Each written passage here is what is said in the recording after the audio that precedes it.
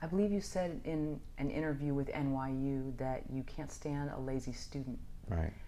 What do you see in most independent filmmakers, however old they are, that makes them lazy and that hinders their career? Well, I don't want to make a blanket statements about independent filmmakers, but I've had students who are lazy, and laziness is something I really can't tolerate. So, because of laziness, I think that speaks of a sense of entitlement. And that's just not a good look in this industry, where you think that you are entitled to something, that you deserve something because you're wherever you think you are.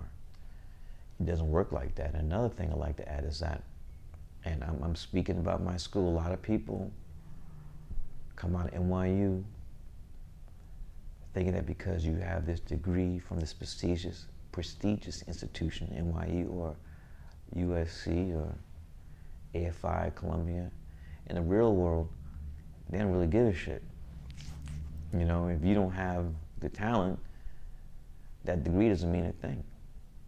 When you come out of school, you should have, if you're a director, you should have a film. If you're a DP, you should have a reel.